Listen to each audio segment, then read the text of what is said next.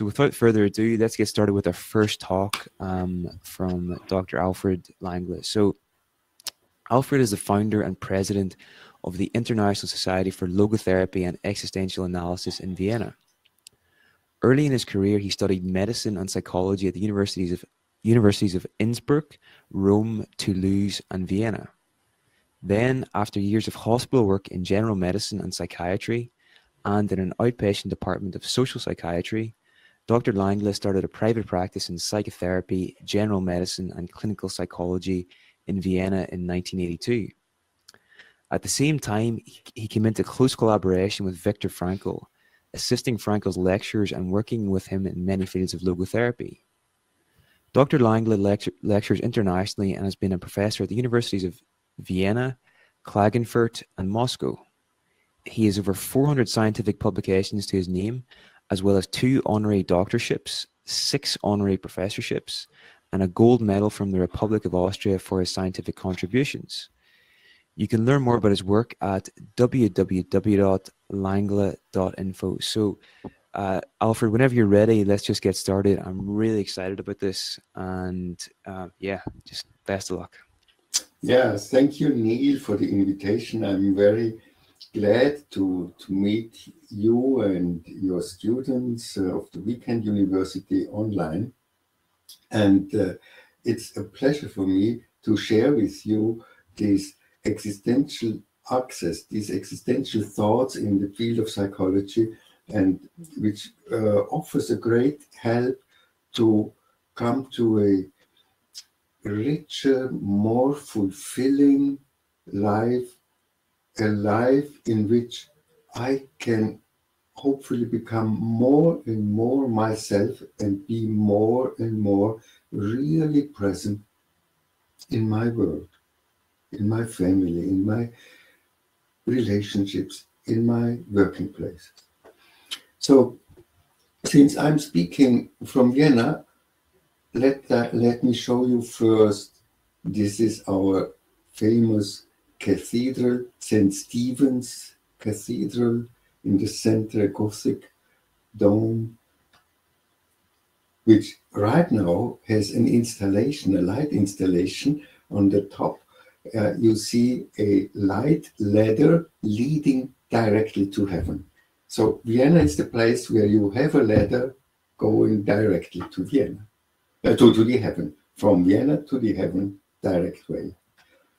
And this is the gloriette, so-called gloriette on the hill on the top of the summer castle of the emperors, Schönbrunn. This is what I see from my window when I look out of my window right now. I'm there. And this is now coming from Vienna to the topics we are going to talk about, the table of content, what I have prepared for you today, to speak first a little bit about logotherapy and Viktor Frankl, and maybe a bit of my relationship with him, then the further development, existential analysis, then the existential concept of what is it to be a human being, and what dynamics is included in being a human being, and what does it mean to live existentially, to make an existential term very helpful for daily practice. And then the central concept of existential analysis, to live with inner consent. And then to show you a little bit the fundamentals of existence and the fundamental motivations. And at the end, I would like to help you to find better meaning by describing my meaning capturing method. Okay, I hope you are ready. Logotherapy. Logos in Greek means word, but also meaning. And its founder, Viktor Frankl, chose this term to describe his meaning-centered access to the human being. Frankl was an MD and a psychologist, had 2 doctorates, and lived through the whole, almost the whole 20th century. He has undergone 2 world wars and had to live in a concentration camp. He died in 1997. His central term was will to meaning. The human being is motivated because he cannot do anything deliberately, freely, without seeing a meaning, more or less conscious. We don't have to think about it in most cases. We just take it for granted. Making a soup, for preparing a dinner or so, is meaningful, and so we almost automatically do it. But when we have a closer look and investigate the people, then we see they see a meaning in it. And when the peace in the family is broken, I don't see a meaning to make a soup, and then it doesn't have meaning, and I'm refusing to do it. So whenever we want to do something deliberately, we have to see a meaning in front of us, a meaning towards which we are acting. This is his central message. He worked with Sigmund Freud.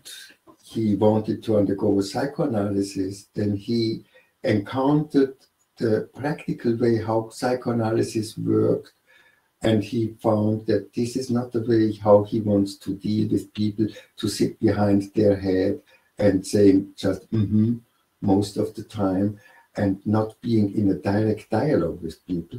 So in the 30s already, he started to develop logotherapy, because at that time, you know, in the 20s of the last century, there was a famine in Vienna. People were, half of the population didn't have to work and were jobless, and there was really hunger, and people suffered from meaninglessness. And so at that time, he already saw the importance of meaning as a central concept for the human being. And so he centered his work around meaning and read Max Scheler, the philosophy, a German philosopher, an existential philosopher, who worked a lot about values and finding values and working with values. On this philosophy, he developed the logotherapy already in the 30s, before World War II, and introduced the meaning concept into psychotherapy. Irving Yalom describes in his book Existential Psychotherapy that it was Frankl who first introduced the importance and the relevance of meaning as a concept in psychology and psychotherapy. Then came World War II, and as a Jewish person, he and his family had to go to the concentration camps, and he survived 4 concentration camps. He was incarcerated 4.5 years. He lost his wife, he lost his parents, just his brother and his sister, and his brother, just his sister survived. She could flee before they were deported to the concentration camps. What is central in his work, Frankl is really great in the development of a philosophical concept of man, of the human being, for psychology and psychotherapy. And this is the great value of logotherapy. It gives orientation how to look at the human being, how to look at life, and to make our life more human. A bit in contrast or in distinction to psychoanalysis at that time. So logotherapy is based on a philosophical concept of who am I, and I will show you a bit of this, and what does it mean to live a human life, and how and what is meaning, and what relevance does meaning have in our life. And he said it's not enough to have just a philosophical concept, we also need to practice it. And therefore he called logos, meaning therapy, as a therapy, a support a practical support for people who suffer from a lack of meaning. Therefore, logotherapy can be called treatment through helping to find meaning for people who lost it. So that be it by a loss of an important partner or life or a child, for instance, then our life may really appear meaningless, empty, because one of the greatest value went lost. Or it can get lost slowly by everyday little decisions, and we are not aware of how empty and meaningless our life becomes, and suddenly we start to suffer from it. And so Frankl really gave a great contribution to that, and his logotherapy also helped me when I had many years lasting crisis of lack of meaning. Between 16 and 21, I really suffered from a great absurdity of this existence. And when I read Frankl, it helped me just by reading and applying what he wrote to fill it up and to overcome it. And this is the main reason why I am in logotherapy, because I could see how it helped to me. And so with this development, he built up a counterweight to psychoanalysis. In psychoanalysis, meaning, person, the spiritual dimension, you will see that what it means, doesn't play a direct role. Psychoanalysis, and Frankl was, of course, he was in Vienna, and Freud was in Vienna, and he even gave teachings about psychoanalysis, but at the end he found in psychoanalysis there is missing a whole dimension of the human being, which he became aware of its importance when he read Max Scheler. He had it intuitively, he had felt it intuitively, but cognitively, he found a teacher in Max Scheler's philosophy, Scheler, Scheler. And so he built up a supplement, as he called it, a supplement to depth psychology of this time. And his hope was that all depth psychology is going to make use of logotherapy as a contribution, a complement to their depth work. This was his idea. It didn't work out like this. But what his aim was working against reductionism, not to reduce the human being just to drives, to sexual needs, or to overcome inferiority complexes, as was the idea in Adler. Frankl did his study with Alfred Adler, not with Sigmund Freud. Then he did the exams in the Adlerian school. And then he started, while being in the Adlerian school, to stress the human factor. And he started to speak about that the human being primarily wants to find meaning. The human factor. And the great work in the field of psychology was that Frankl contributed as a founder of humanistic psychology, one of the founders of humanistic psychology, to reduce the danger of psychologism. Psychologism is the idea that we can describe human actions out of psychological needs only. And psychologism doesn't consider that a part of my hunger or my sexual drive or my sleeping need, etc., which are of course drives and influence our action, a part of that, there are also real values in the world which we can see, detect. I see the beauty of a child, of a partner, of a flower, of the sunset, and it attracts me, and not just because I have a need to see sunsets, but I'm I'm just attracted and struck by these colors which are there. So there is something valuable outside of me in the world which speaks to me, and I'm receptive for them. And this was the main counterweight which he brought up to depth psychology, because depth psychology tries to explain all human activities and experiences out of needs and drives. And this is reducing our existence. We have them, of course, so depth psychology is correct, but not in pretending that this is the only motivation. Because there are also other motivations, values and things which have importance and appeal to us outside of us, even when we are not hungry for them. Existential analysis is a development which started on the basis of logotherapy, but is a development which we made in, let's say, a side of logotherapy, because it follows another paradigm.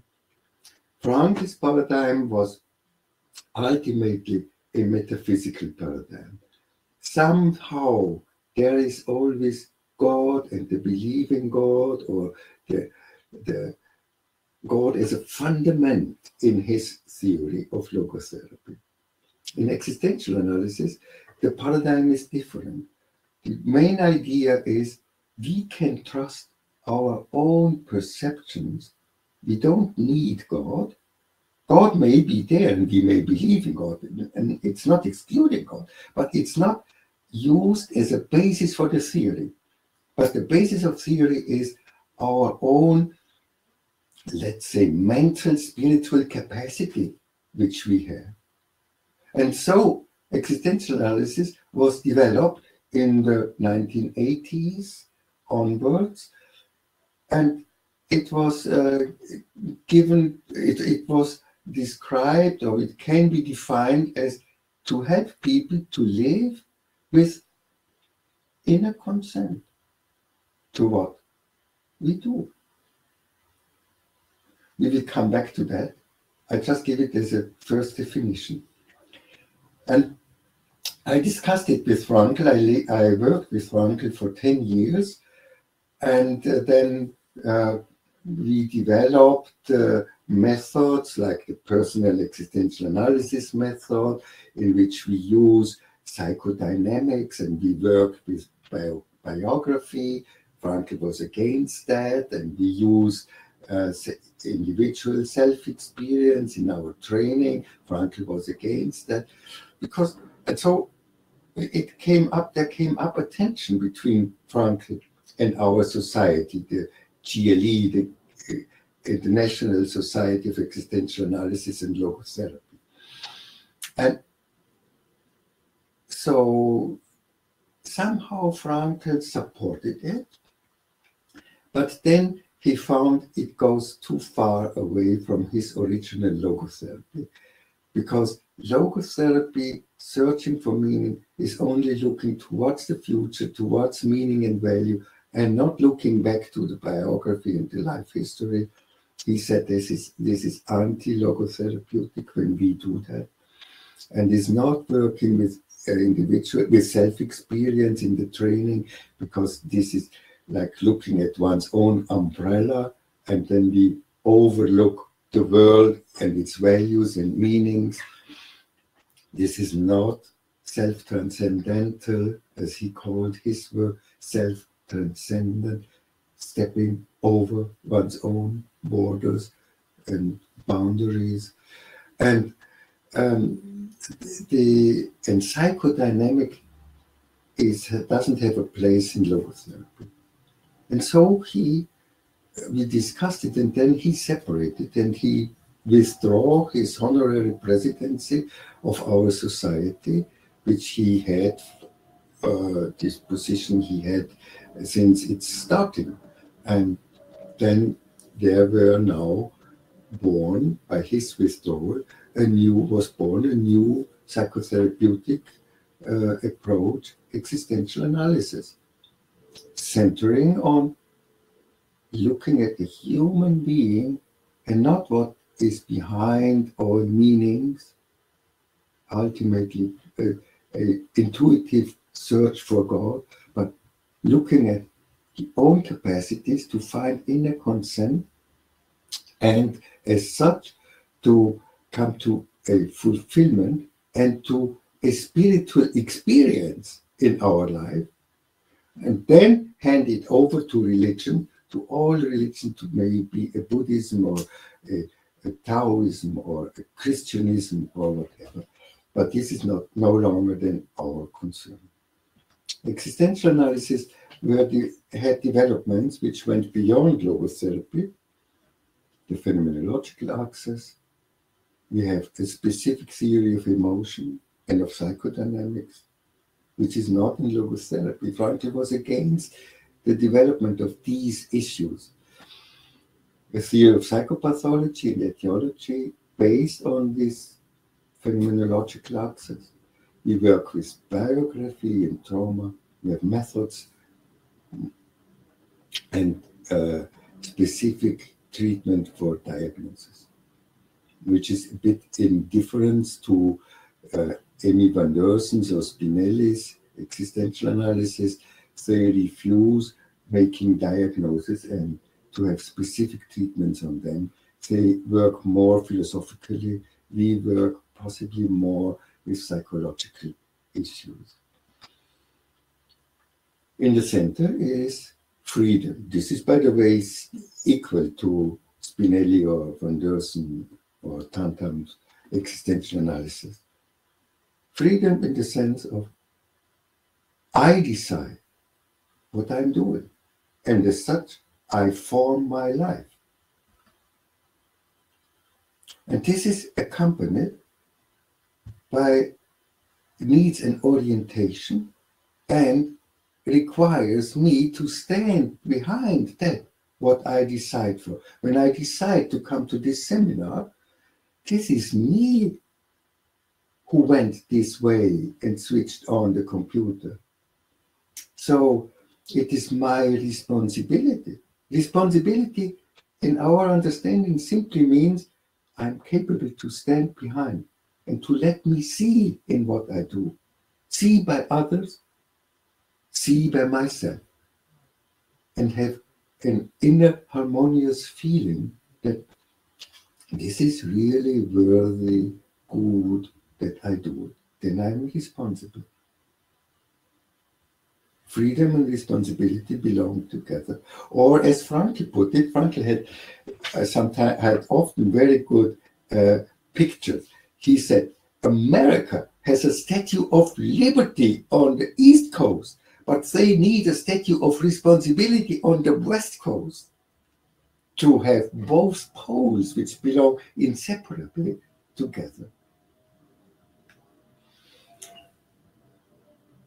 EA can be defined as an access or an approach to help people to arrive at authentic decisions, not just arbitrary decisions, but decisions which correspond to what I really do feel inwardly, and to come to a responsible way of dealing with myself, with the world around. And this may result to inner fulfillment.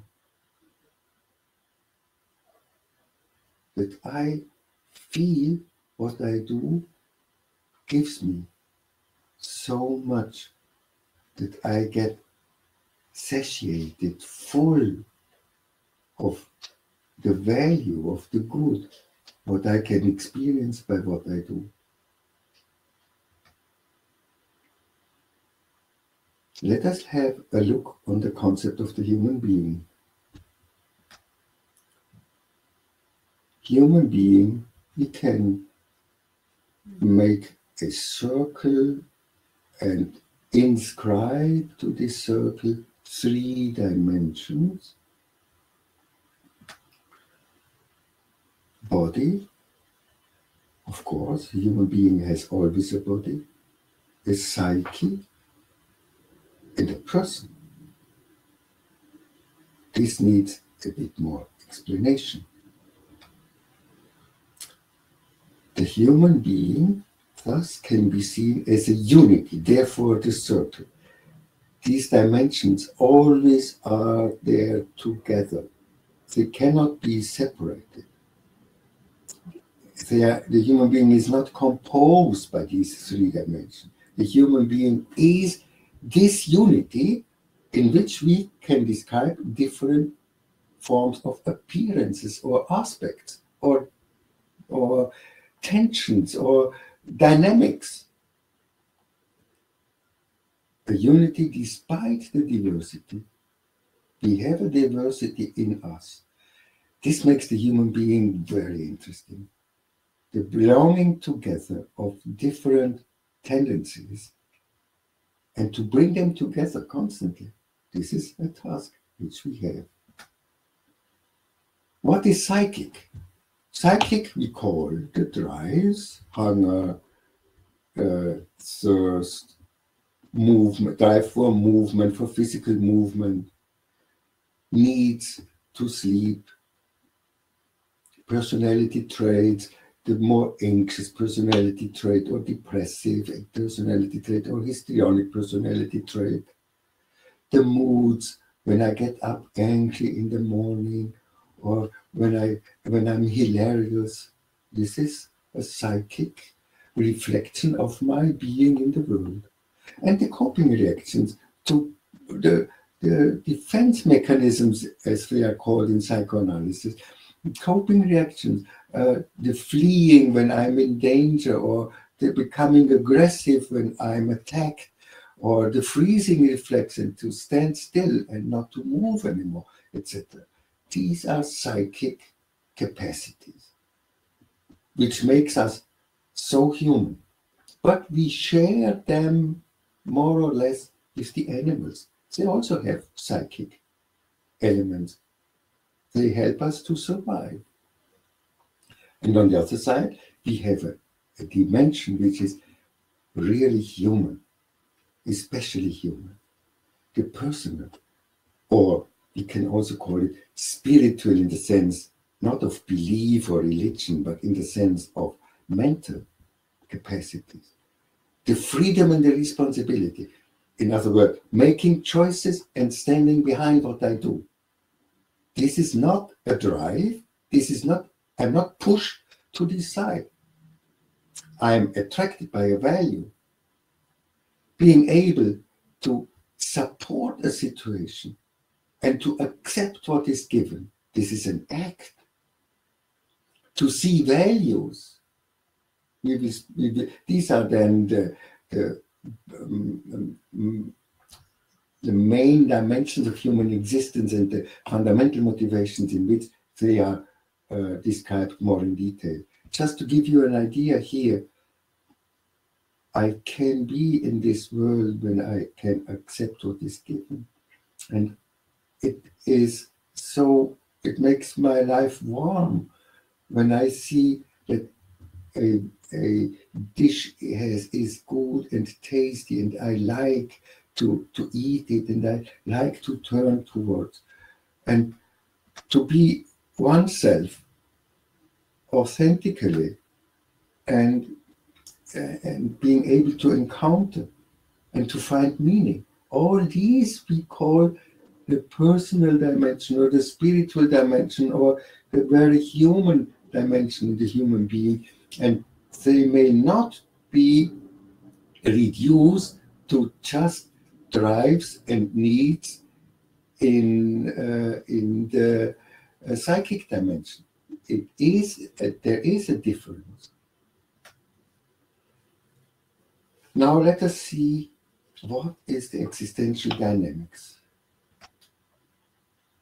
Being human, this makes it a bit philosophical, but don't be afraid. When I cite Heidegger, being in the world, Dasein, it doesn't say, it simply says, as a human being, it makes me human that I'm in a constant contact with things which are different to me, which are otherness. The computer in front of me is not me, and I'm in contact with it. And I'm constantly standing on a ground on which I'm walking. So being human means being in an inseparable connection with otherness in a world. And I have an understanding of this world, and I can deal with it. This means Dasein. The German word Dasein simply says being here, being there. There in a world, in my family, reading a book, and I'm in the book, being in the world. There I deal with the other, but also with myself. I constantly decide if I'm going on to read in this book or if it's time to go for a walk or to have some food.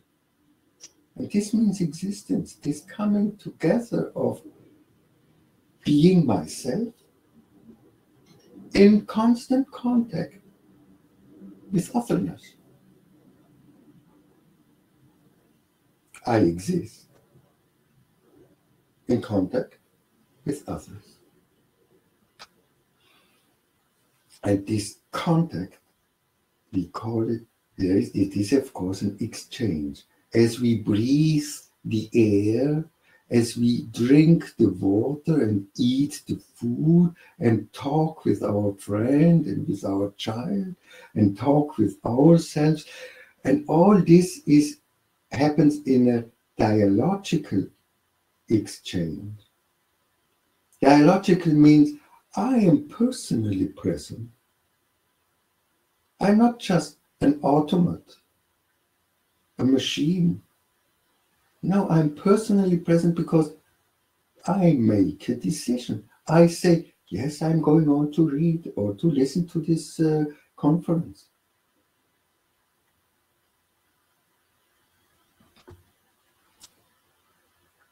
This is a basic picture in existential analysis, which shows us how we understand our being ourselves.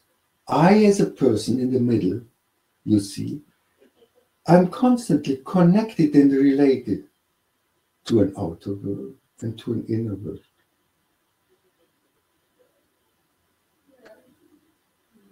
And as such, I'm in a dialogue with myself and with the other person and with my dog and with my plant and with the world in general. And I say, oh, how beautiful, oh, how terrible. This forms me in my essence.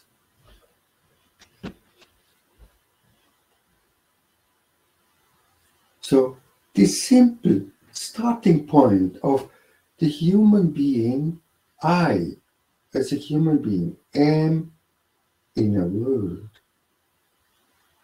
And this requires openness, to see the world, to receive the beauty of the sunset, as we said. And to be free. As a human being, free means I'm able to make at least some decisions. I'm not totally free. I'm in a reduced way, but there is left open a freeway, a leeway, a certain amount of freedom where I can make decisions. I can stop my screen, my computer here, or I can stand up and for a coffee, or etc. This is the free way, the free space I have to make decisions. This being free means that I position myself. So these are the two legs on which is built. existential analysis. It needs, the openness needs a phenomenological attitude to the other, and this positioning needs a personal activity. And this openness, this phenomenological attitude, I will describe it a bit later. This openness means that I do not do anything. The only thing I do is to look, to listen, to open up inwardly, and to let come in what is there, and to let me be in touch. It is so important that we don't only experience our life cognitively, but or reflect about it, but that we also find our feelings towards it. And the personal activity, we will see them and go into them in the next chapter. The openness is to let be the situation myself, and leads to the existential turn, and the activity leads to the inner consent. These are the next chapters then. The existential turn is based on openness. This is the next chapter. So far, we have seen we described first logotherapy, and then existential analysis. We see that logotherapy is centered about finding meaning and is based on a metaphysical concept. Existential analysis looks at how can you apply your freedom and be open, and it is based on letting myself be touched by what is there. Now let us have a look on the existential turn. How does openness look like in practice? Phenomenological attitude means let oneself be asked by the actual situation instead of claiming for it. This was Viktor Frankl, who brought that into logotherapy and as such into psychology and psychotherapy. Openness means set aside what you want. Set aside your question, what do I get for that? Take the situation as a question towards you and look at what you can do, contribute to the situation. We make it a bit more clearer afterwards. See yourself as the decisive center of the world. This means, in other words, you see on the right side the world, on the left side me, the free person, the world, the others, the you, the vis-a-vis others, and this fixed axis between world and me, this belonging together, we are just two poles of the same. This means Dasein, being in the world, as we said. This is the starting point. And this world is, and you see now the blue arrow on top, this is asking me, this speaks to me, this demands me. There are requirements of the situation. And my task is to elaborate my answer, what I can give back as a response, how I can act. And you see, this is the existential situation in which we are constantly. Whatever is there is a question towards me. And my life consists in giving answer. Being human means being questioned. And to live means giving answers.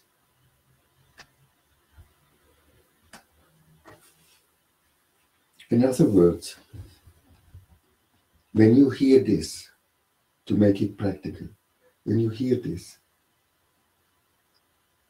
you can ask yourself, while this does not correspond to what I think, and then you may reject it.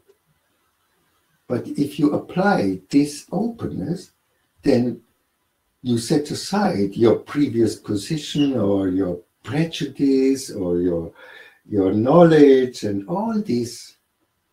This means phenomenological openness, to see the phenomenon.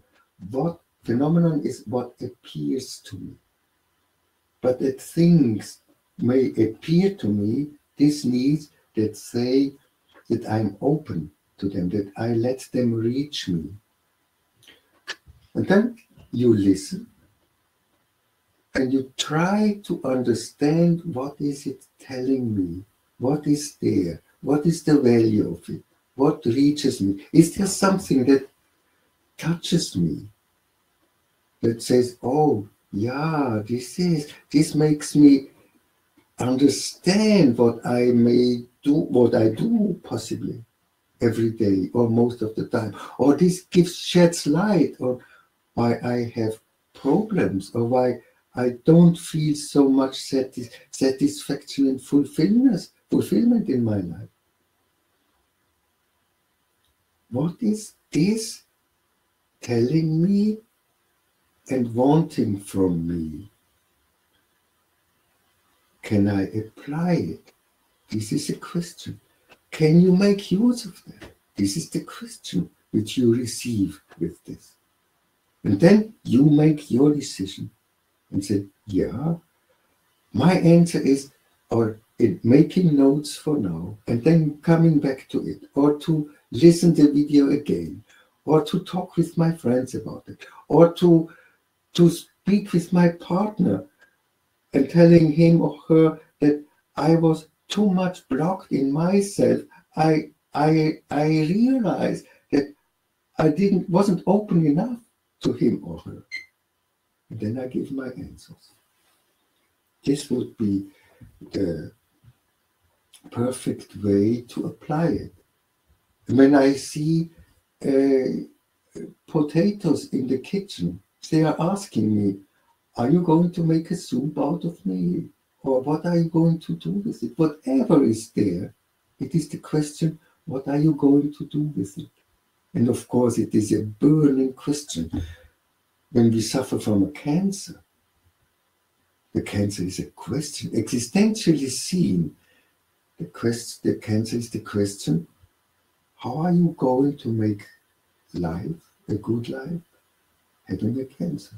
This is now the question. And my life is going to be the answer to this.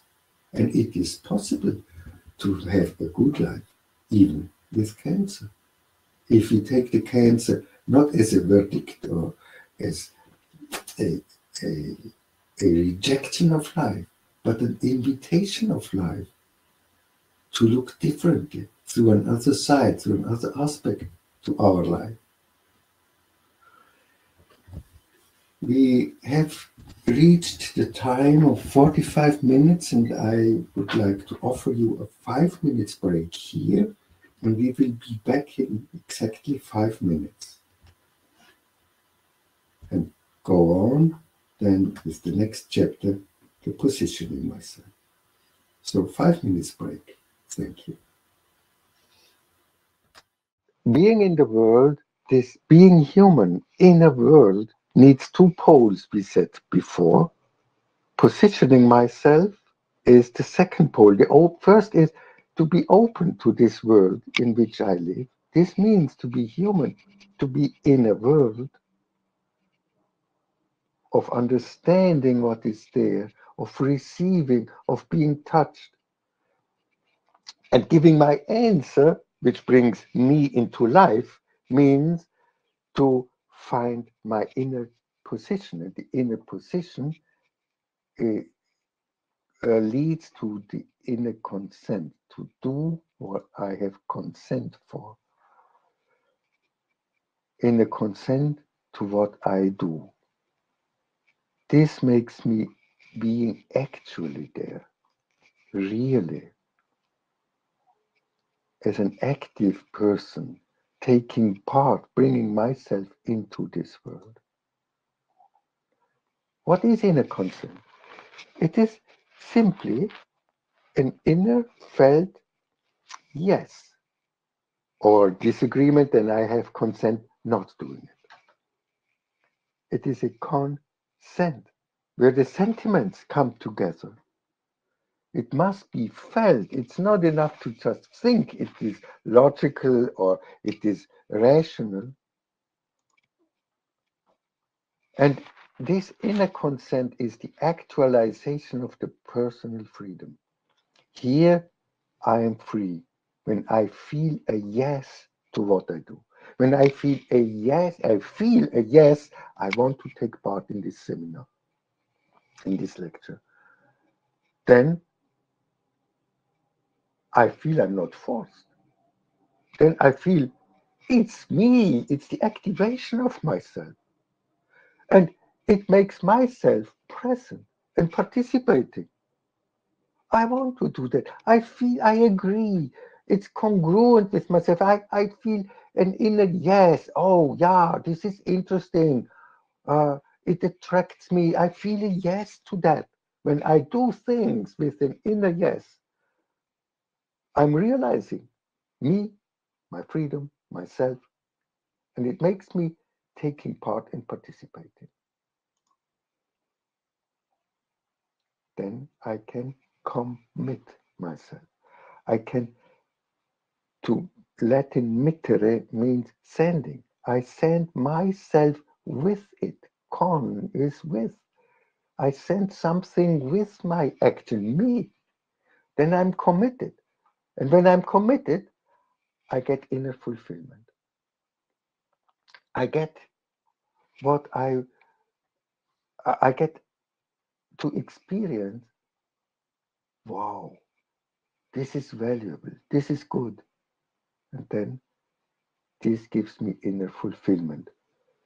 Whereas when I do things without inner consent, without an inner yes, because I feel forced or nobody else washes the dishes and I have to do that, and uh, and I can't say yes to that, I don't have consent, then I'm not committed, and at the end I feel inner emptiness. I feel abused, used. I was lending myself to something. The inner consent is me. But consent, when you have a closer look to it, is not always easy to gain because it is based on a highly complex basis, which we call the cornerstones of existence. The cornerstones of existence are the questions, the central themes of our life. It means that we have to deal with them in our life. And so we come to the next chapter, to the existential fundamentals. What are the cornerstones of our existence?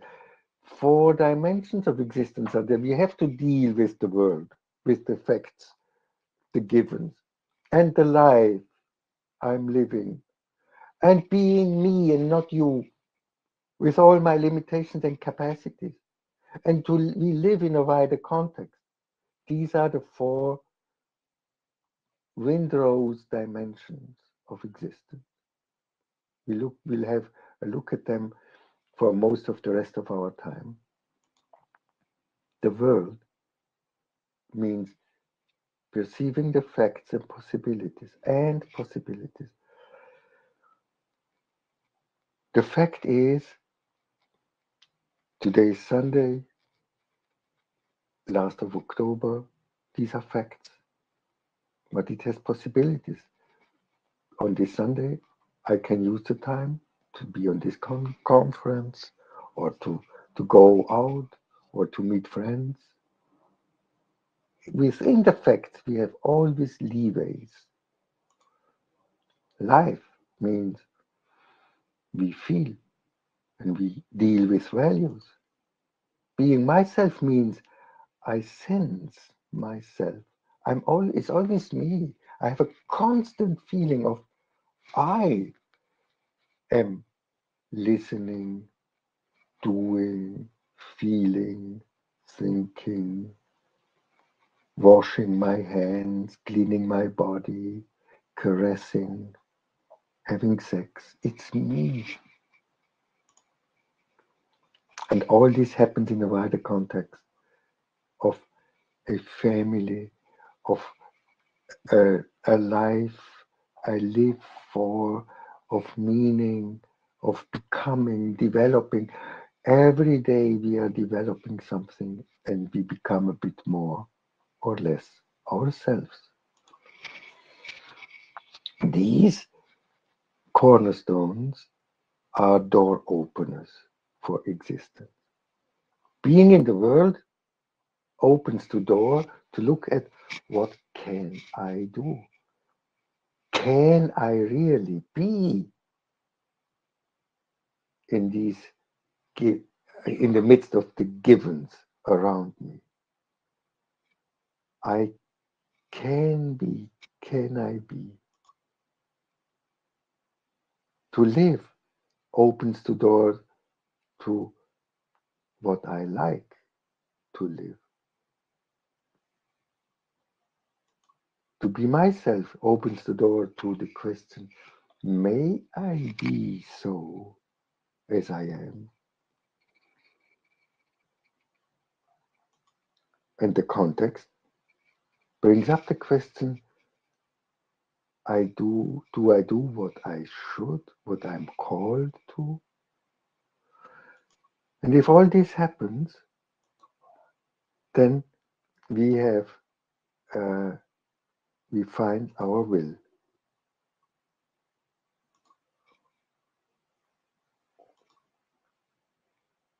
We can put it in a schema, on a table with four legs, then the table plate existence, or what I will, my will, is how I realize my existence.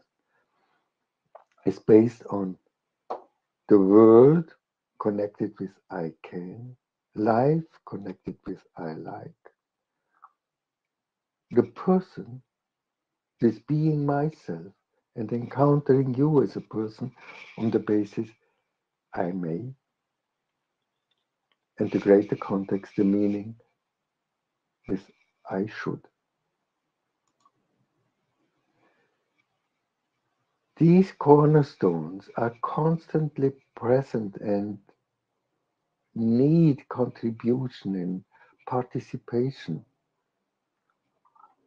And so they are motivating us constantly to be present in the world and to connect with values and to be oneself and to look at what we are going to develop. And therefore, we are called, as I lead to the four fundamental existential motivations. Now we are going to look at them closely. These FM, fundamental motivations, we call them the structural model of EA. You know, in psychoanalysis, the structural model is ego, superego, and id. These three levels. In existential analysis, the structural model is world, life, myself, and the bigger context. This is a broader structure describing the human being. The first condition for a fulfilling life, for a fulfilling existence, is I am. This baby is. This baby puts their hand on the hands of an adult. Thus, the baby can be. I'm always exposed to this world, and I'm constantly in the question, can I be? I am. Can I be here where I am under these conditions in this partnership relationship? Can I really be there?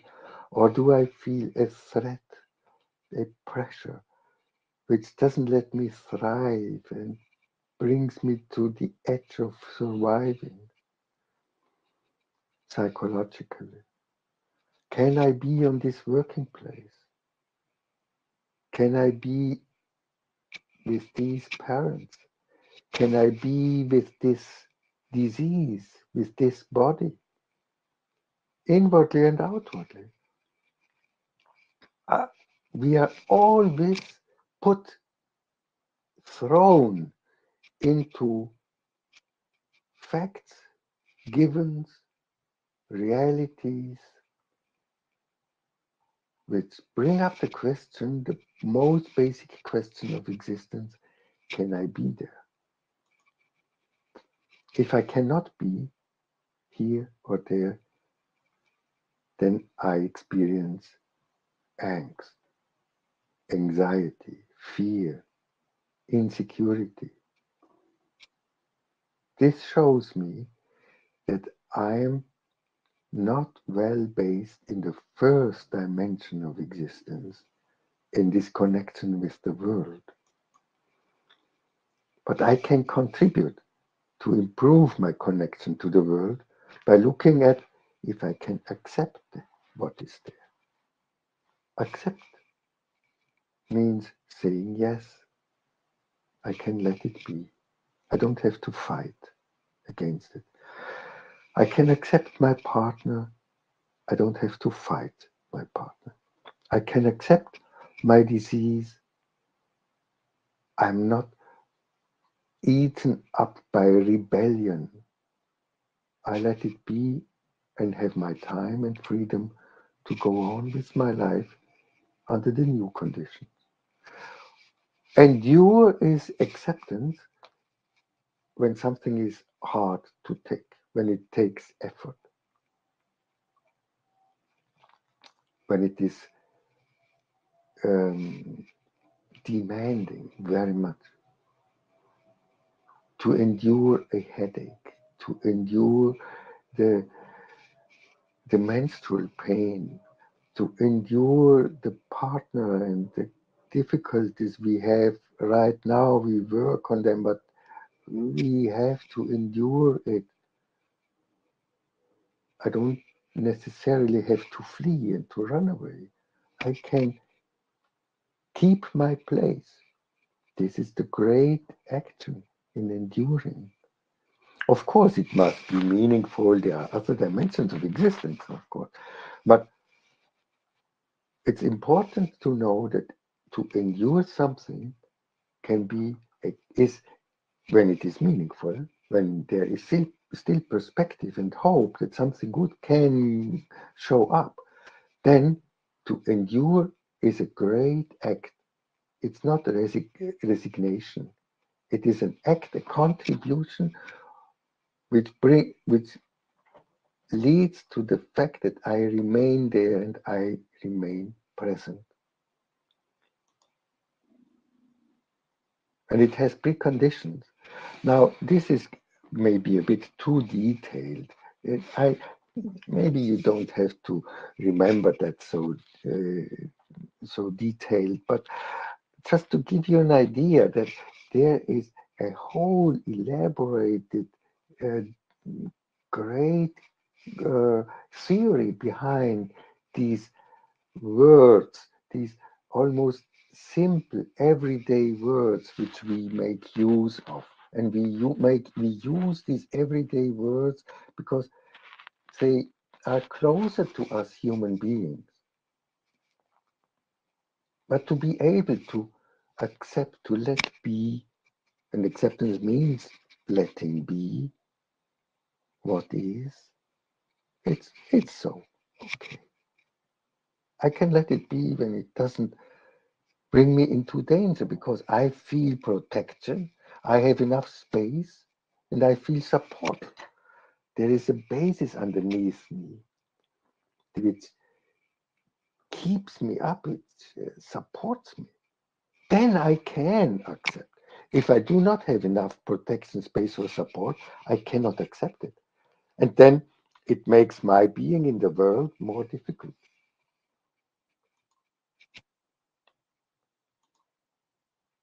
So you see, this first dimension shows me how can I be better in this world by asking myself, can I be, do I have enough strength and, and skills enabling me to be where I am, to remain, to breathe. Breathing is another sign of this dimension. When I cannot breathe deeply and freely, then I have difficulties in being in this world. This is how it reflects on my body. And I can be when I feel protected and have space to breathe and feel being based. Then I can accept and let things be because they let me be. Now we have a similar structure in the other dimensions of existence. I am alive. I'm not a stone. I'm a living being, a biologically living being, a psychologically living being, a mentally and spiritually living. I'm alive. And this brings up the existential question to myself. And how is it about? How is it for you that you are alive? How is it for me that I have a life, that I am bestowed with a life? Do I like that? Do I like to live? Did I ever ask myself, how is it for me? If I do not like to live, then life becomes cold. And it's not anxiety. Here in this dimension, we fall into depression. Depression is the feeling, well, life is not good. I got enough. I may even have suicidal thoughts to stop my life, to step out. It's not warm, it's not good, it's not fulfilling, rewarding. It's just pain and suffering, frustration.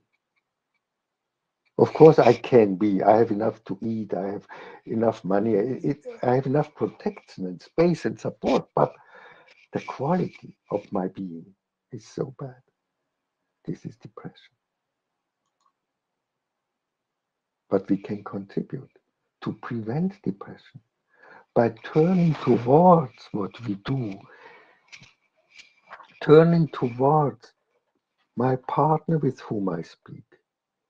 Not just going on reading my newspaper and giving my answers behind my newspaper, but letting the newspaper fall down and sink down and look at my partner, turning towards my partner, really physically turning towards, but also inwardly with my attention, my awareness, being with the other, coming close. And if I lose a value, if I have if something is broken, if I have to support an accident, if I lose my health, and becoming sick, if I lose my relationship, if I lose whatever is of value for me, we should also turn to this loss and not just let it be aside, saying it doesn't help to turn towards it because it already happened. I cannot change anything. It just produces pain. No. Turning towards means I bring life into this white spot of my map, of this abyss, of this loss, of this pain, bringing life into it. And then I start to grieve, to be sorry, to feel and suffer. And this moves me inwardly, bringing up tears. They are such a relief. They are a sign of life itself, which tells me you lost, but your life, I'm still there with you. You're not alone.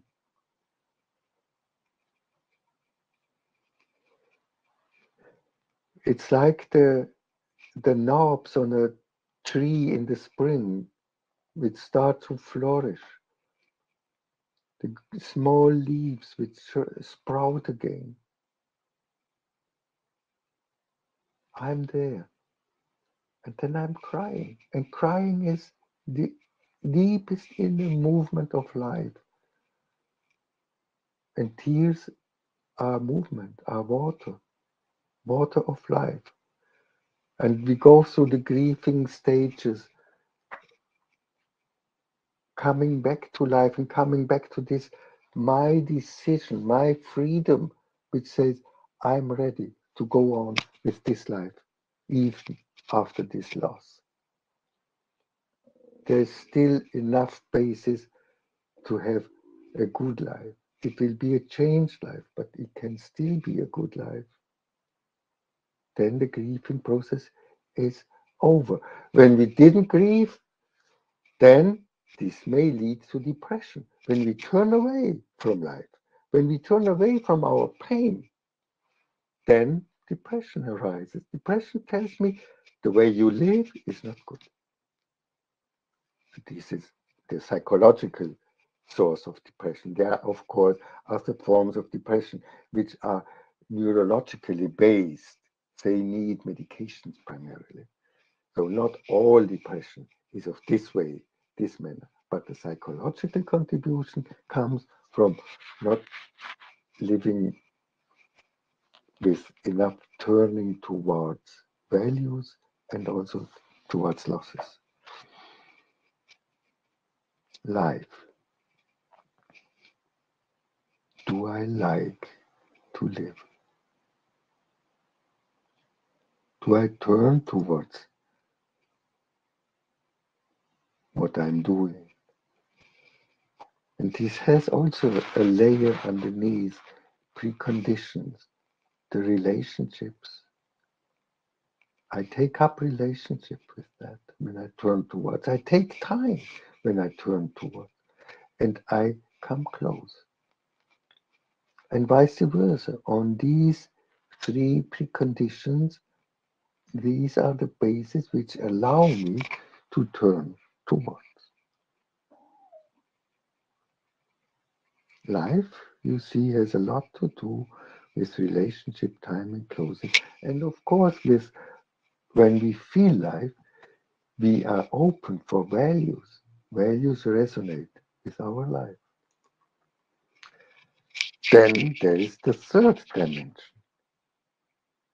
After world and life, I have to deal with myself, to be myself, to find myself, to become more myself. And I'm a bit trembling. May I be so as I am? Can I trust myself and be sure of myself and show myself and refer to myself? And do I find myself at all? If I do not find myself, and if I lose my own, this leads to hysteria. Hysteria is a suffering like anxiety in the first dimension, depression in the second. This is in the third dimension, in this relationship towards myself. In hysteria, I have no good access, no constant access to myself. I don't feel myself. I'm like separated from myself. Inside, it's dead. And therefore, life turns towards the outside. And I live in the outside. And I make my theater, my drama, etc. in the outside because I can't bear it alone with myself. I have no access, the door is closed. Terrible suffering. It looks so theatralic and dramatic in the outside, and we have a tendency to smile about histrionic people, but ultimately they suffer like a depressive person, but on another dimension, on another content of their life. We can contribute and prevent hysteria by having a close look at myself, by beholding myself, looking what I do, and checking if this resonates with me, if this is really me who wants that, who feels that, who can stand behind that, and to draw boundaries, to say what is mine, what is my own, my real own, and what is yours. And what is yours is not mine. It is your opinion which you bring up. This is fine for me. It doesn't have to be my opinion. I draw a boundary. It's interesting for me to know how you think, what you feel, what you need. But it doesn't mean that I have to think and feel and to act as you want from me, etc. Draw boundaries. Also, three preconditions. We have to pay attention to ourselves and do justice to ourselves and to look if we can appreciate ourselves. To pay attention means to be aware of myself, to see what comes up in myself, to be present with myself, and to do justice to myself. This means take seriously what shows up in myself: needs, thoughts, wishes, tendencies, pain, etc. Not to step over them, not to neglect, but to turn towards it, second FM, and try to do justice, to take the time for it, to see what is needed, to work for it, and to act and handle things in a way that I can feel an inner yes to myself and say, well, I did it really the best way I could. I can appreciate myself for that. Ask yourself, for instance, what can I appreciate myself for? The way I deal with my children, with my friends, with my colleagues in the work, the way how I do my job. Do I feel appreciation for that? How I do it? And to apply all these three preconditions to others, to pay attention to others, to do justice to the others, and to give them my appreciation, to tell them, wow, you did that so well. I'm really impressed. This is appreciation. It's not similar, not the same as praise. Appreciation is how I feel, I personally feel about that. Justice, appreciation, uh, attention helps to do the own activity. Then I can look at myself better and draw boundaries better. And when I look at myself and behold myself and draw boundaries, then I contribute to the development of these preconditions. Finally, as a result, we have a picture of ourselves, a self-image. The ego, the me, becomes stronger in my decision, and my decisions become authentic. It's really me who lives. Finally, the fourth dimension, I'm there, but for what? Is that good? To what end? What should become in my life?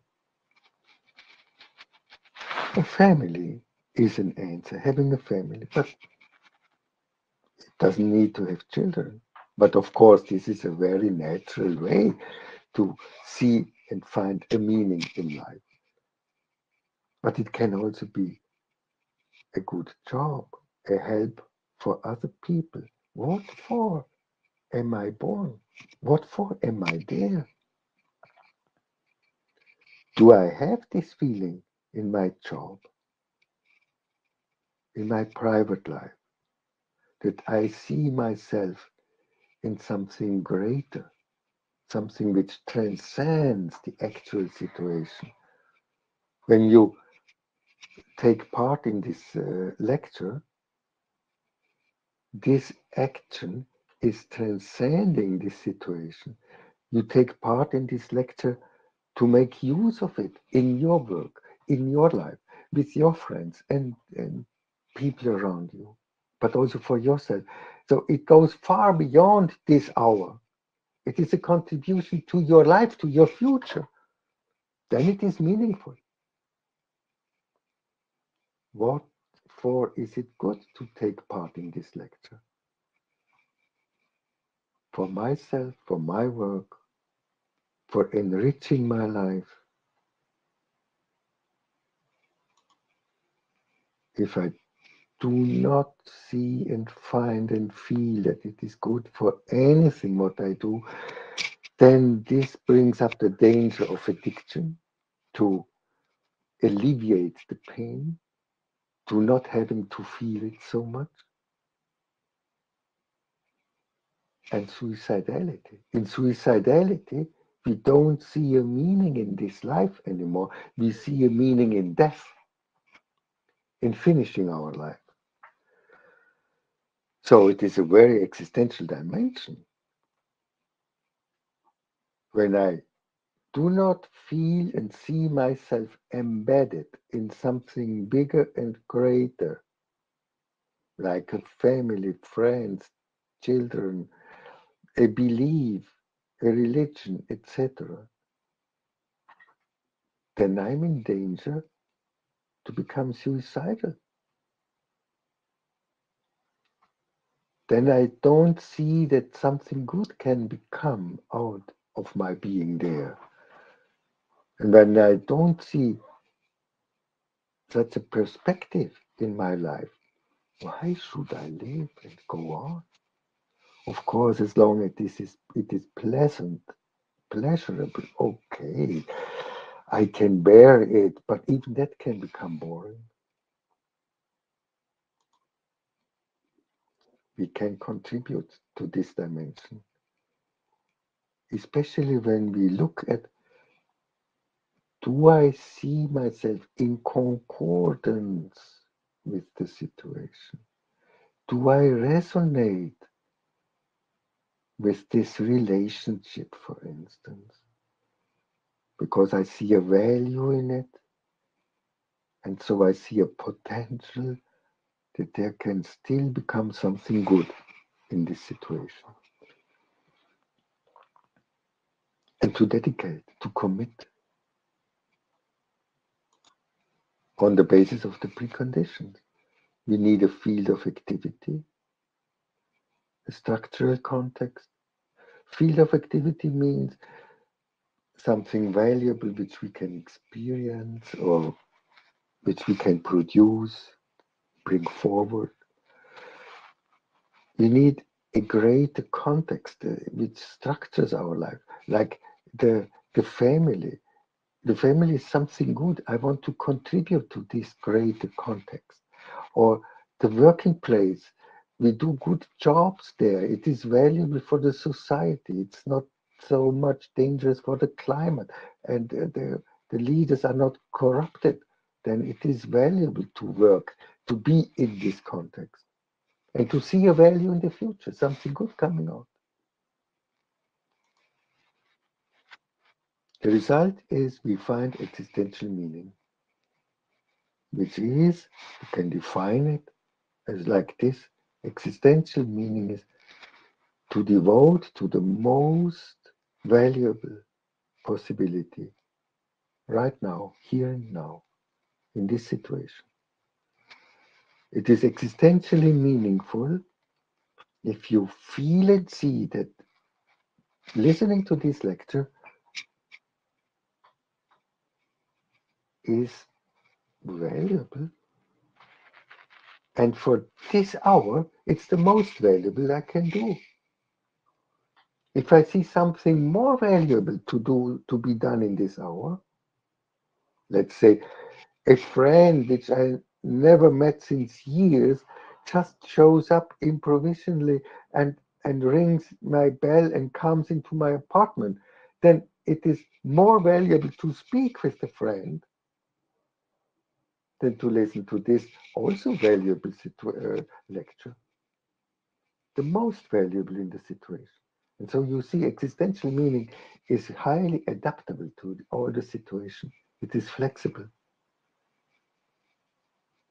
I must feel to become existentially meaningful that it is good. And it leads to something good. Therefore, meaning is like a signpost which points at the side of the road to the value. Life is a road. Every day working and experiencing is a road which leads to something valuable. Every action I do, every experience I have, if I can see a value in the future, if I can feel already the value before me, the value for which I dedicate myself, for which I align, then I feel it to be meaningful. This little picture describes a lot of what is meaning.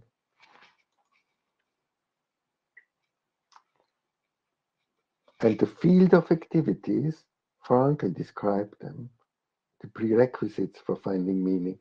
And he said we can find meaning always by doing something valuable, creative values, by experiencing something valuable, experiential values, like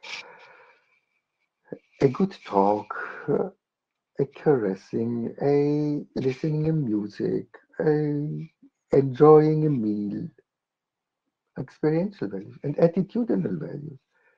When I can't do and experience something valuable, then the value is in my attitude for what I do this, for what I suffer this through. To find out that I do it for my children, for myself, for my God. The three, Frankl called them the three main roads to meaning.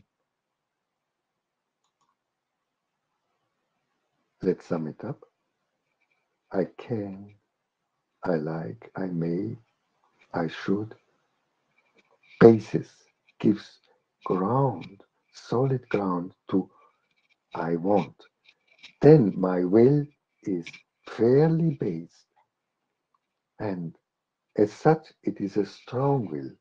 And I will not give up so easily. Because I come to commitment. I may even experience a flow in what I do. And it gives me back inner fulfillment to my engagement. Now let us come to the last chapter.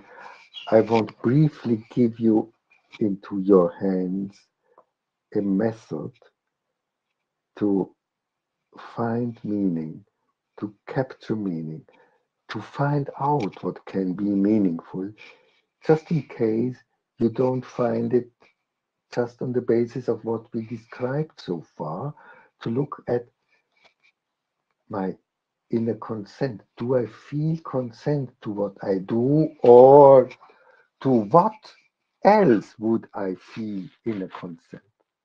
Do I sense this inner yes? If this is not enough, then we can go and break down the situation into the steps of finding meaning. It has a similarity to the four dimensions of existence, but now applied just to the meaning finding process, perception of what is there, evaluation of the situation. How is that for me? Making a choice. Who is going to do that? And finally realizing, where am I going to do that? Let us have a closer look. Perception means reference to the reality. And this is important. If we want to really find meaning, we do not refer to wishes or dreams or ideas. We look at what is given, what is really there. It makes meaning attainable. It must be we must be able to do it practically in the given situation. For instance, after this lecture, what could be meaningful? What is my reality? I'm not under the palms in the Bahamas. I'm at home. I may have my family beside me, or I have my mother or father who want me to see them, etc. Within this realm of reality. What is there, and what is today at 12 o'clock or at 4 o'clock possible to do? Then we evaluate the possibilities. We make a reference to our feelings, to what is pleasant, the vital feelings, and what we see to be valuable. And we look at possibilities which join both pleasure and value. Then this gives vital power to the meaning. Then we see that this situation is taking me, is attracting me, is appealing to me. For instance, I have many possibilities for after the lecture of today. I had the possibility to meet a friend, or to go to a pub, or to go for a walk, or to read a book, etc. And by evaluating, I make a hierarchy of values. What is the most valuable for me today? Not in principle, not ideally, but for me today. I may be a bit tired, or I may be full of what I heard.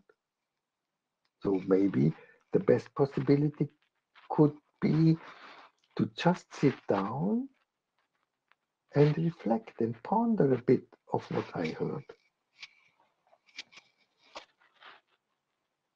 The second best would be to go for a walk, the third best to meet a friend. And so we have a profile like the peaks of the Alps, and you see the higher peaks and the lower peaks.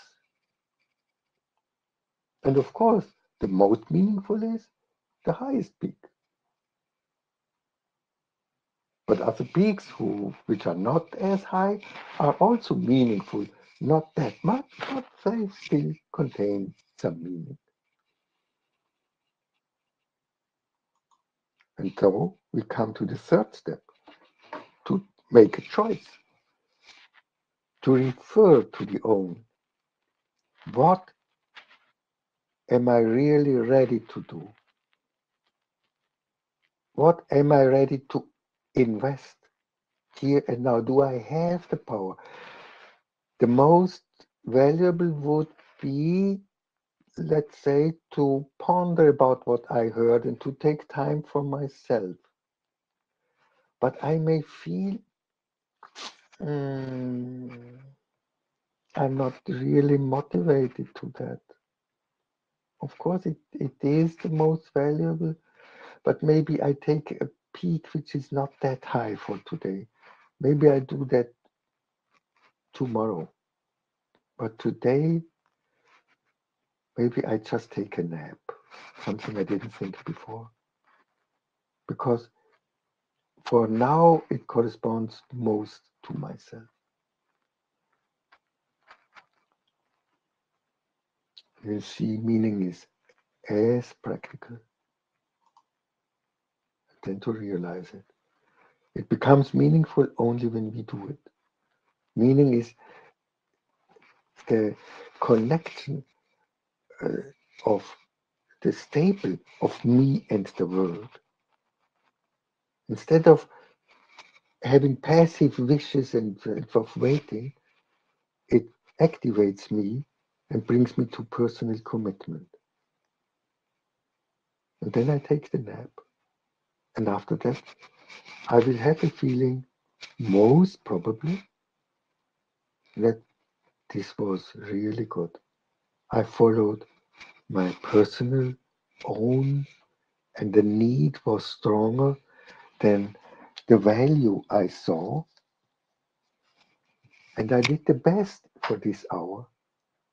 And this is meaning, to do the best thing possible for this hour, for me, in the state I feel I am right now.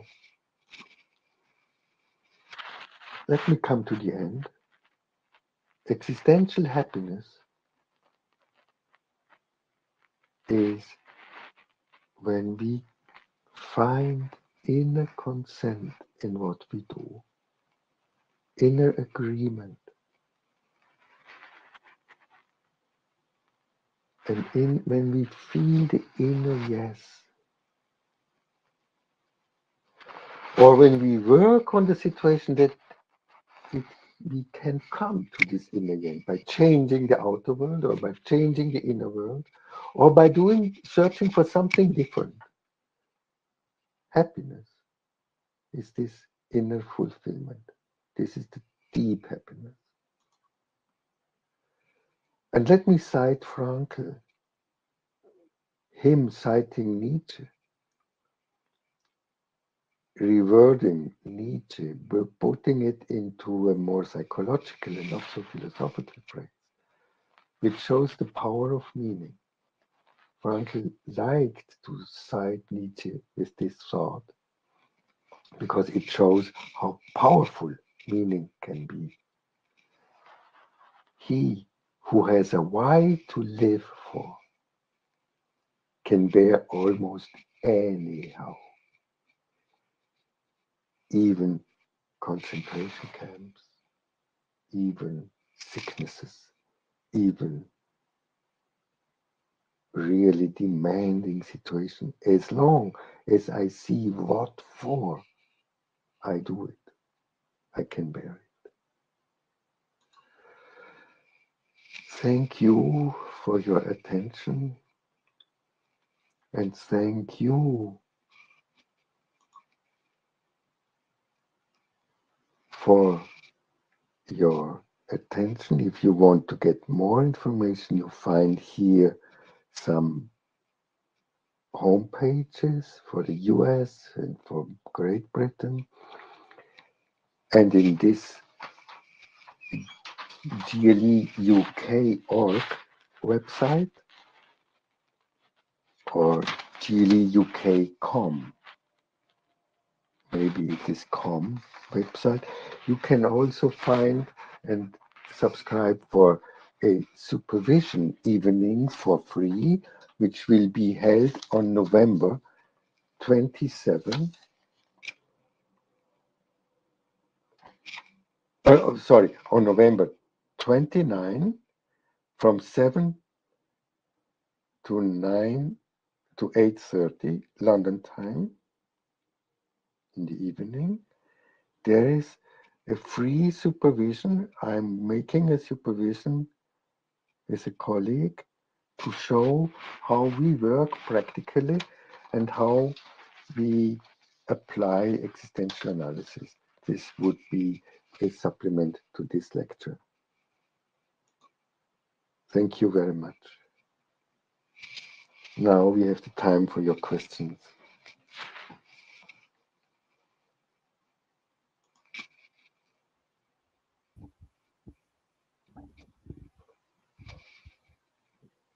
Hello, Alfred. Can you hear me? I can hear you. Yeah, very good. Thank you. And can you see me okay as well, or is the camera? I don't see you. I see your picture. I see I should add again the link gle-uk.com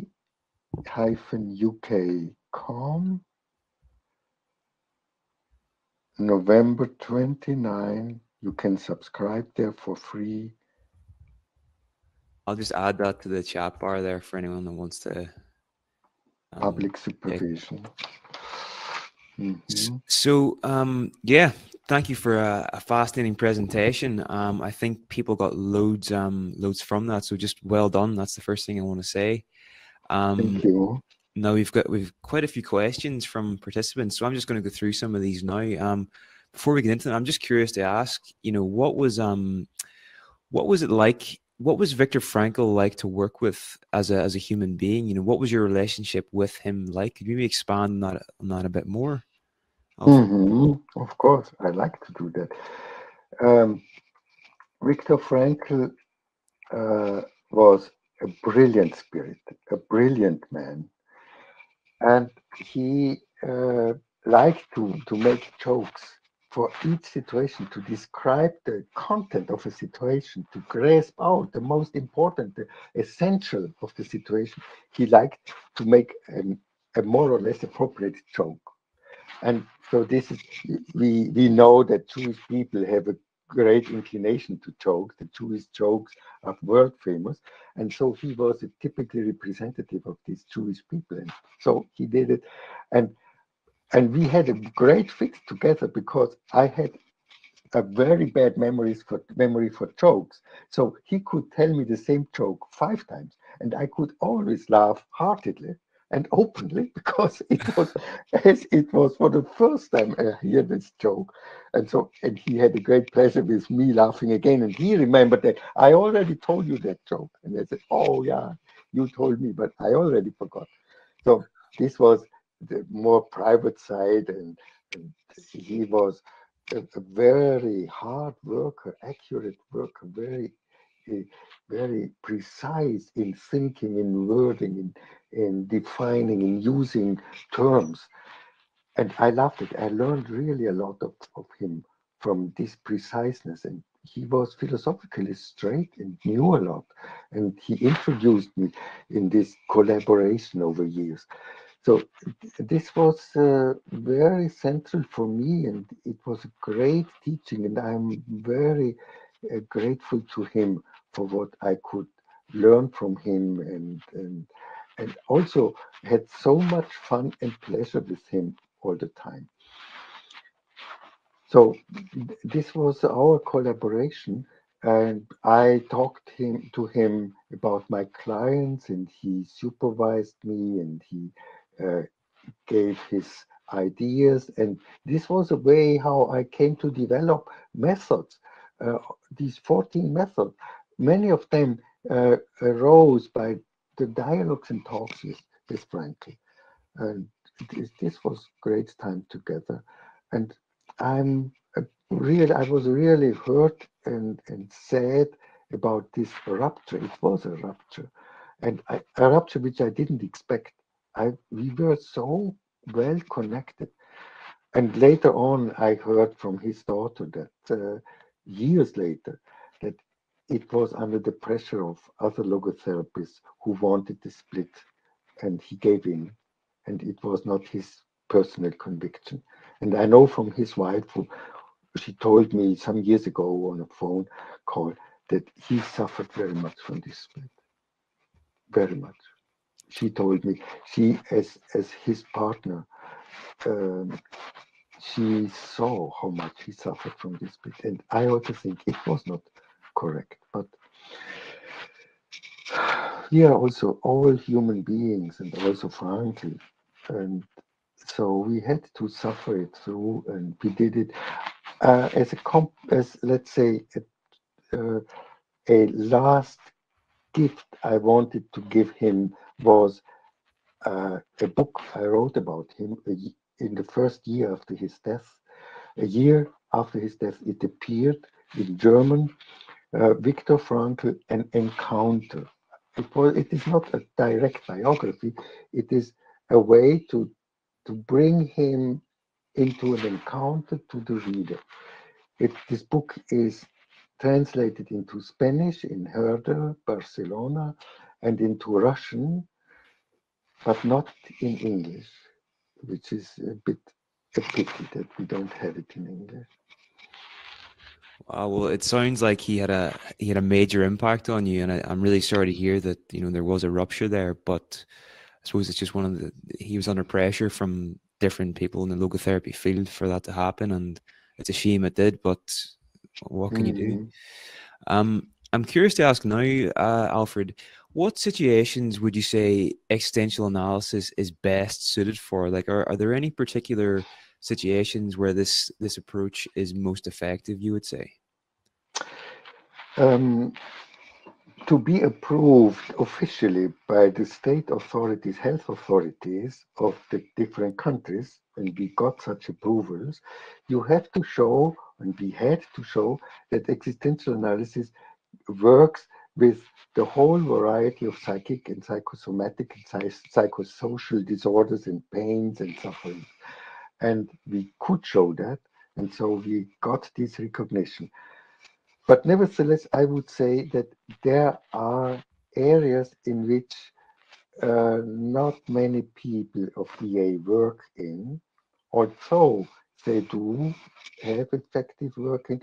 But let's say, for instance, people who come with sadomasochistic difficulties. There are few of us who do such work. Um, and the work with schizophrenia, for instance, our psychiatrists, of course, do it, but the psychologists, few of the psychologists work with schizophrenia, for instance, or with uh, paranoia or so. There is quite an experience, and there are some publications, but not that much as in other fields. And so it has mostly to do with the fields in which people work. We have lots of experience nowadays with children work, with family work, with couple relationships, etc. Um, and of course, from history, all work related to meaning problems are very central to existential problems. And we have very much experience in working with anxiety, depression, hysteria, personality disorders, addiction. And so the most common difficulties people suffer from. 100%. Okay. Well, our first question here is from Matthew, and Matthew asks, establishing what the client's personal values and beliefs are will help define the relationship, needs, and goals with self and the world. How does the existential analysis process best go about establishing those values and beliefs? Yeah, we do it phenomenologically. This means we do not propose values, but we help the people find their values through their own psyche, feelings, and through their own uh, uh, sensing of what touches them. And so we let the person look around.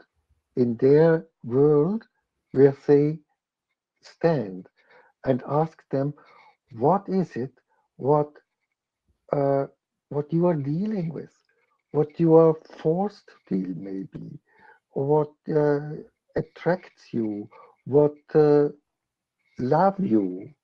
Is there anything you are interested in? A depressive person would say, no, nothing. Maybe this person needs first a medication to heighten the level of energy and of power so that they are capable to see over their the border of their dishes and to see into the world. But some people are apathic because youngsters, for instance, they are rejected and suffer so much from bad parental relationships, etc. And then we have to work first on their pain because their pain is blocking them, and their pain are the existential need for now to turn towards their pain, to suffer them through, to become healed. And then they can go and see other values which attracts them. Okay, And thank you very much. Ruth Freeman. Ruth asks, why do people lose their sense of agency, would you say? when people are occupied with other issues which they do not plan to be occupied, but they are, the psyche tells them, you are too lonely, you are too hurt, you are too traumatized, then psyche blocks them in their agency. And the psyche tells them or wants to bring them close. Take time for this, what you need primarily. It's not the time yet to, to be active in the world. First, heal yourself. Uh, do justice to yourself. Look at yourself. Look at what happened to you and regain yourself, your own. And then, after that, I give you free, I support you in dealing with the world and become active again. 100%. We've got one here from Rachel. If someone is so separated from themselves and they don't know what they like or who they are even, how would you begin to approach this work with the client? Uh-huh. In such a situation, we share a lot of ourselves as therapists to give them an idea how it looks like to be oneself. That they have a possibility to encounter me first, and through this encounter, they can encounter themselves, find themselves, start to talk with themselves. For instance, I would say, well, I see you are really not much motivated. You are so apathic. I, you know what I feel? I feel so sorry for you. It's so sad to see you that way because I believe, I strongly believe, this is not you. This is this is you in your being um, captured, blocked, and not really free. And I feel so sad and sorry. And I would really like to know what blocks you, what hurts you so much, what you would need, what you are interested in, and to support you in that and to find it out. But would you be willing to share with me a bit what you are frustrated from, what you are suffering from, to tell me, to let me take part? I would appreciate that if you would be so open. And I would like to be with you and to get you to know you a bit better and to see where your strengths are and what you would like then to do. May I be with you for this? And so to open up the space in between, to help them and trust in the therapist, and to let them feel and being warmed up by the encounter of the therapist. Hmm. And then it starts moving the patient, the client. That's really interesting. So the therapist is almost like a model that the client can Exactly. use to start getting there. Exactly. And this is very specific for EA, or in general in humanistic psychotherapy you have it, but EA goes the farthest in this point by sharing one's own participation, giving one's own presence, letting have them a look into me as a person, how it touches and moves me. Others also do it, but we do it the farthest. Brilliant. Okay. We've got one here from Jan. How does your work compare with Joel Voss's work? And what do you think of his elaboration of meaning? So, whom? I don't know this name. Dr. Joel Voss. Voss. Yeah, Joel Voss, yeah. Uh, I have great appreciation for his work. He tries to combine all meaning accesses into one. So this goes a bit too far, I think. He tries to elaborate it on an empirical level, which is very valuable, but somehow the real power gets lost. And I think to reduce the horizon of meaning to a real existential approach gives more power and strength into the meaning finding process. So he does a great job, and it's scientifically very important.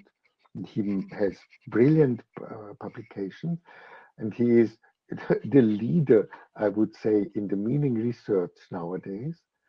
But for practical issues, in my experience, at least in my hands, this access which we have is more powerful uh, than what he proposes, at least from my hands. We have to say people and therapists are also different. For others, it may be different. Okay, cool. Just a final question. I heard you mention during the talk this concept. I think it was Heidegger's concept of thrownness, and Yeah. could you maybe elaborate on that a little bit more? I think this is such an interesting and important idea for just life in general. So maybe could you expand on that a bit more? Yeah, in brief, it is a big, great concept. In brief, it says um, it belongs to life that we are thrown into situations which we are always thrown into situations which we did not choose. There are at least elements in each situation which are just given and with which we have to deal with. And sometimes there are elements which are painful, uh, threatening, difficult, and then we get more the feeling of I'm really thrown into that situation. And I have to deal with these conditions. And this is the life task. This means Dasein, to find myself within this situation, to really be myself. So, uh, as a conclusion of this thrownness, the answer of existential analysis is wherever you find yourself being embedded, having to tackle with, to deal with, the main task is not to resolve the situation, but to try to be authentically yourself by what you do. Don't alienate yourself. Then, if you alienate yourself just for resolving a problem, it was not worth doing it. Look at your personal inner consent. Be yourself. Personalize yourself. Personate the situation. Be person. Let's show up what is your essence, what is truly you in your life. in your situation, in this situation. Stand up for yourself in this situation and give what you can. Give it then. Then you are free. Then you can commit. And then it is rewarding and fulfilling in most situations. Fantastic. Well, you mentioned in the talk about how this was such a flexible approach and it can be applied to so many different situations, and I can see why that's the case. It's very, very powerful. And you know, there's a temptation whenever things get really difficult or you're in a bad situation to sort of want to escape, but this seems to be about accepting the real struggles and difficulties of life and working with them and finding meaning in that, you know. So it's so powerful. So Alfred, that's all we've really got time for. I just want to say thank you so much for your presentation today. We're getting the comments coming in here. People have had such a great experience, so thank you. And yeah, before you go, is there anywhere you'd like to send people? I know you're doing the supervision, and people can find out about that at gle-uk.com.